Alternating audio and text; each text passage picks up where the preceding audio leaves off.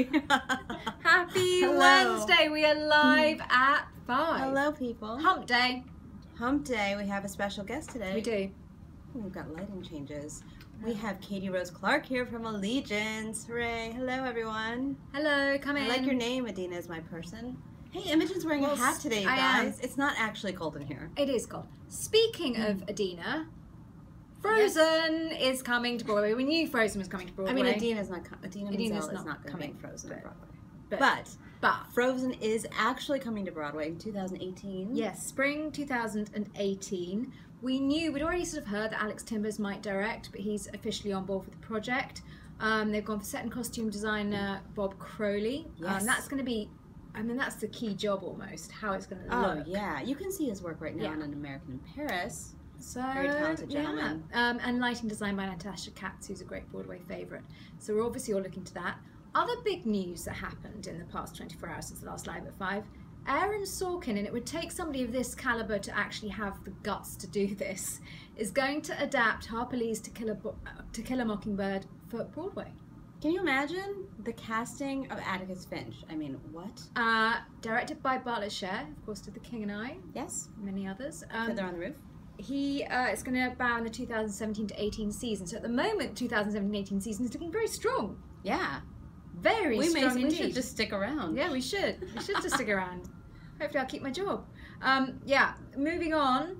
It was the last vlog has just been put up for Hard Rock Life, Alex Brightman. Although he said maybe there'll be more. You never know. You never know. Mm-hmm. And Megan Hilty, her show People is now up. Yeah, that's a fun one. Have a look at that on the site. Watch it. Forrest Whitaker was on the Today Show earlier today, which we did a video of, talking about how daunting it was to make his Broadway debut, because he may have won an Oscar, but he's never been on Broadway before. Broadway's hard, you guys. It is. It is hard. And then Odds and Ends is about to go up. It is being led today by the news that there's going to be an 8th Harry Potter book. Well, sort of. Okay, but you need to explain that. Okay, that's too exciting. So Harry Potter and the Cursed Child is the play that is set 19 years after the books. It's happening in London this summer. Tickets are very hard to come by, so they're going to be releasing the play, the script of the show. So it's not another novel. It's the script of the play. But they're going to be doing. They're going to be doing it. Carry it around in your bag. And they're going to be doing it twice. They're going to be releasing the rehearsal script and then the final version, because of course, as we all know, shows change completely during previews. Of course they do. So that's interesting, and that you'll be able to not only buy it, but also Pottermore, which is the fan website, they'll be releasing it ebook-wise. So you'll be able to get it immediately. Take that to the stage door, people. Exactly. There's going to be a pilot. Stephen Boyer, who was in Hand to God, has been tapped for an NBC pilot called The Trail. Tony nominee. Yeah. Also, Tracy Letts' Superior Donuts, which was on Broadway a few years ago, is also going to be turned into a TV pilot, which is interesting. Now I want a donut. We better go get one in your hat. And Ruthie Ann Miles has just wrapped on The Americans, and that series will premiere in March. So all very exciting. Great. I'm leaving now. Thank you. Bye. Should I do one of these things? I don't know how to do this. Paul always does the sound machine. I'm not doing it. Come here, Rose Clarke. Hello. Hello, you guys. It's Rose Clarke. Hi, guys. Of Allegiance. Oh my gosh, everybody's so excited that you're here. Oh my gosh, so many comments. Katie. Hi, guys. Hi, everyone. Hello. Hi. Hey. Oh my. You're in your last week of Allegiance. Hi from Texas. Hello. We have people from Utah excited to see you. Yeah. We love you. I love you too. Love you. Oh my god. You're so beautiful. Yeah, that's so great. This is It's just like a compliment. I feel great about myself. Thank you guys. They all love you. Look at this. They have a lot of questions. San Antonio. Okay, your Texas peeps. Oh my, yeah, those are my people. Canada. So can we talk about Allegiance for a second? Yes, please. This is a really special show. Oh, thank you. This is a show that really means a lot to a lot of people.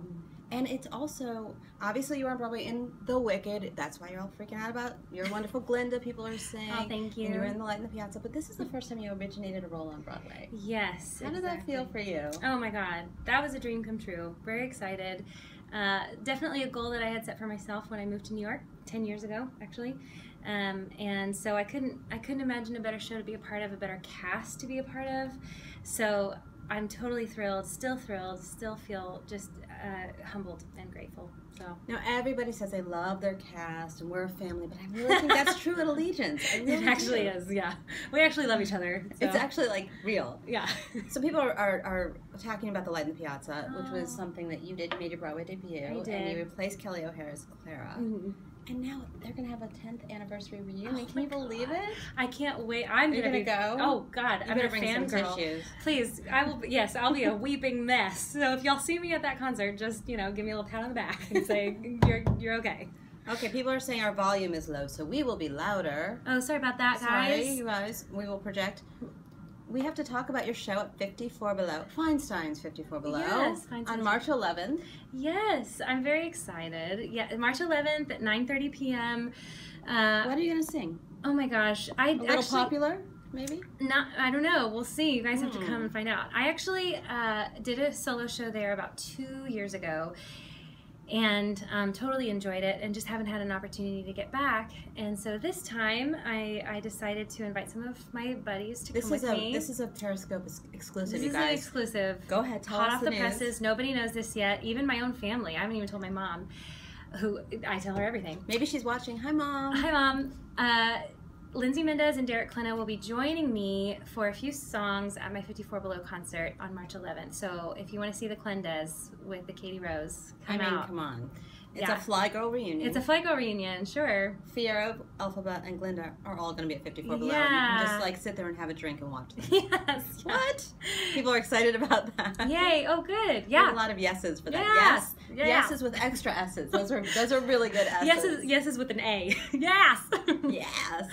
So people keep on telling you that we love you, we love you, we love you. Thank We're you, using our guys. inside voices. We are? I'm so sorry, guys. We love you too. Oh my God. So I know that Allegiance is winding down, and that's very sad for the big Allegiance family. How's that playing itself out at the theater? I think generally the feeling at the theater is that we feel in our hearts that, and in our minds, it's a huge success. We're hugely thankful that the story's been told, and it's important. It's an important story, and it's unfortunately very relevant.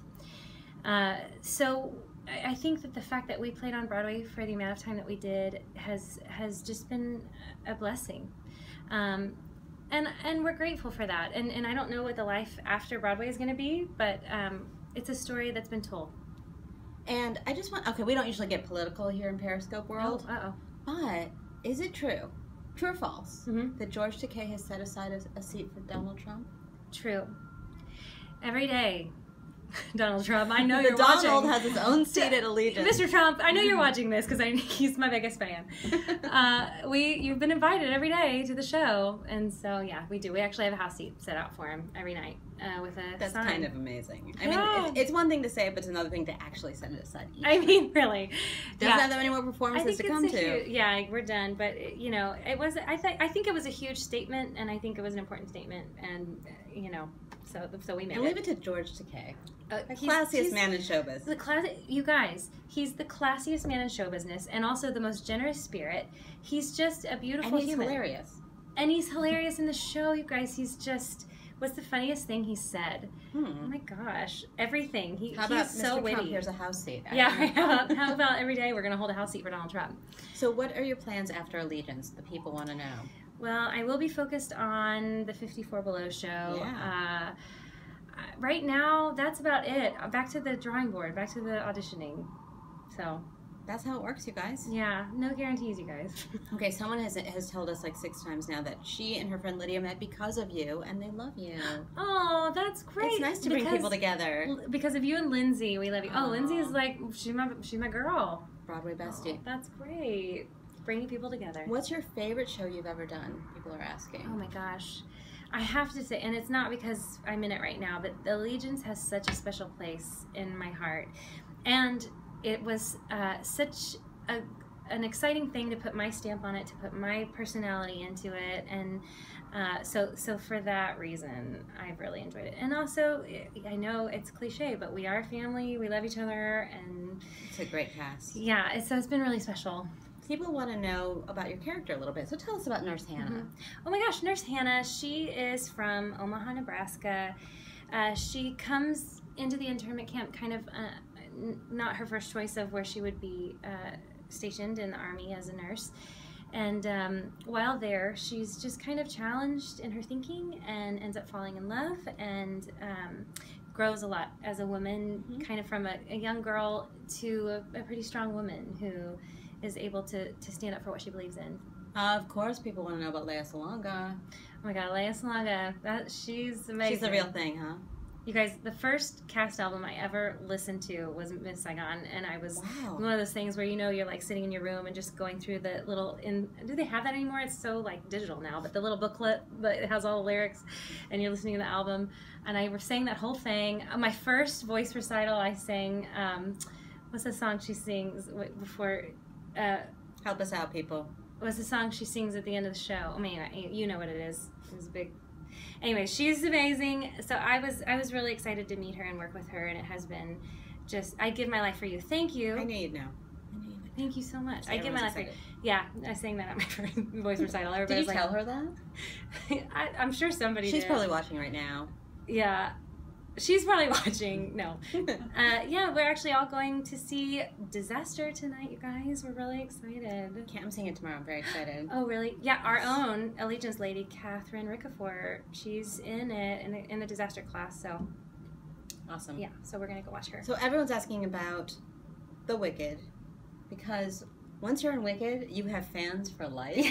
So people want to know what was it like going up in the bubble for the first time? Oh my gosh. See, that's an exclusive club of people that get up to go up in the bubble. Yeah. I was your first Glinda. See, you know, those things never get old, to be told that I was people's first Glinda and all the things that are popping up on the screen. The bubble was scary. I'm not a huge fan of heights. The head carpenter, I was on tour first, so when the head carpenter ended up becoming one of my good friends, actually, and came to my wedding, and we're still close friends. That's nice. So when I first went up into the bubble, I told him that I was not really a fan of the idea. So they put me in, you know, they lower it all the way down to the stage. I step in, they like raise it a few feet until I'm comfy, and then they raise it a few feet more. It's like a starter bubble. Yeah, it was a starter bubble. Yeah, it was like training wheels on the bubble. So that you do it slowly, you do it incrementally. I did. I mean, I'm sure some girls thought it was just fun and were able to do it. It took me a minute. It's scary. Totally. Because you're not locked in there. We are. Oh, you are in a certain way. Ooh. Yeah. In a certain way. You can't know about. Perhaps. People want to know what show you want to be in that you've never been in. Oh my gosh, that's a hard one. That is such a hard one. You know, we get asked that a lot. Any show that comes along is such a gift, and that sounds real cheesy, but it's so true. It's just, you know, any opportunity that I have to put my stamp, to put my flavor on a character or on a story is just a gift. So I don't think I could design the next thing, or I don't have designs on a show. Just someone has to write something new. That would be ideal. Yeah, I'd love to originate again. That was just special. People want to know if you met Lindsay Mendez before Wicked, or did you meet during Wicked?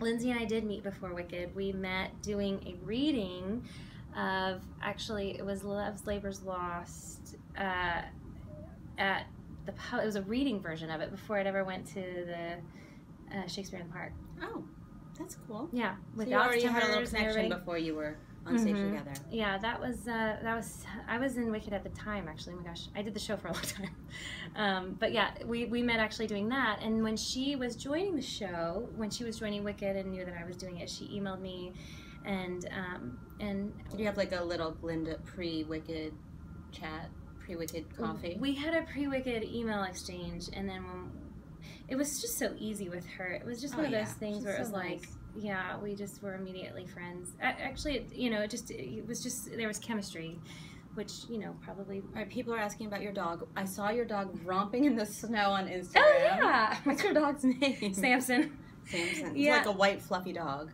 It's a Glinda dog, basically. He's a Glinda dog. I got him on tour when I was on tour with Wicked in North Carolina, and yeah, he's a big bundle of just fluff.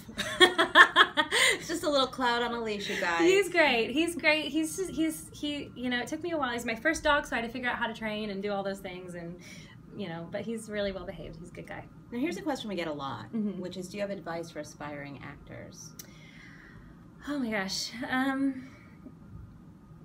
You know, I always say this to people, is just, you know, really, depending on where you are in your how old you are and where you are in life. It's study everything. You know, a lot of those kinds of questions come from people going to college. Yeah. So I always say study everything. I love history. I loved my history professor in college. My roommate and I, we would, I mean, if she was teaching a course that we were supposed to take, we would go and take her course. But anyway, study everything and really don't limit yourself to certain genres or certain, I mean, even if it's theater, be open to everything about theater.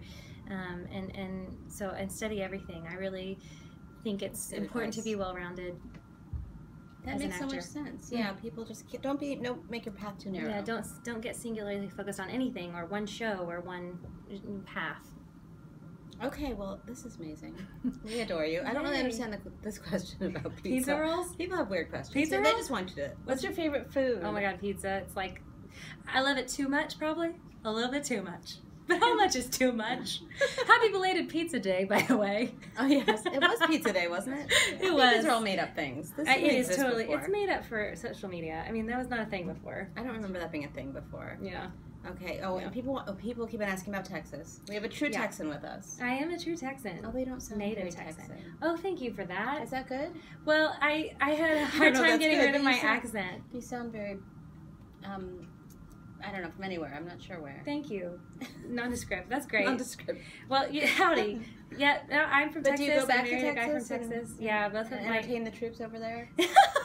Well, yeah, my family is all still there. My husband's family is actually all still there. So we go home to Texas quite a bit, probably a couple times a year. Yeah. That's amazing. Okay, one last question. Oh, Sure. we've got so many more questions. With Everyone wants to know about every alphabet. I know. Your funniest onstage mishap. My funniest onstage mishap. Oh my God. Well, I always tell this story, and y'all probably heard it, but I'll tell it again. But it was on tour. You know, that first change out of the Glinda wig is a really fast change. So you just get like a couple of quick pins, and then it's a quick change. You have to change your wig like really quickly. So anyway, and you're in the bubble, and you have the bubble wig on, which is the curly one. And it's just got the two quick escape pins, is what they call them, and through the crown and through the wig and holding onto your pin curls. And there's that moment, which you all know, where you're about to go back up and leave all the Aussians away, and someone calls you, and so you stop the bubble and then you have them lower it down. You all know this moment. Yes, we all know this moment. Well, I stopped. I looked up and boom, wig, crown, everything fell all the way to the ground, and I was just there bald in just like a wig cap with my bubble dress and like stage makeup, the lashes and everything. I looked like a drag queen with no wig on. I mean, it was like all the things, and I just had to ride, and I'm stuck in the bubble. Yes, an Aussian named Blake picked up my wig, and I got off, the thing lowers down and you have to step out, and I just try to get it back on there. I don't know. You know what? God bless Blake. Yeah. Thank you, Blake. Thank you, Blake. That's amazing. Maybe you've told it before, but I have not heard it. Oh my God. And now I'm going to tell it to everyone from evermore. Because it was the kind of thing that wasn't really funny. It was like everything inside you just drops to the floor. Like, it's and the you can't worst go feeling. anywhere. No, you're stuck in the air. And the whole audience, and P.S. Did you get your wand to try and get it to oh my God. float back up? No, everyone was horrified. I did not recover. Like, the whole audience collectively was just one big gasp. It was awful. It was just Did bad. the bubble move a little more quickly that night? No, you guys know. It just came down at its normal pace, and everybody's like, I felt like I was in there for a year.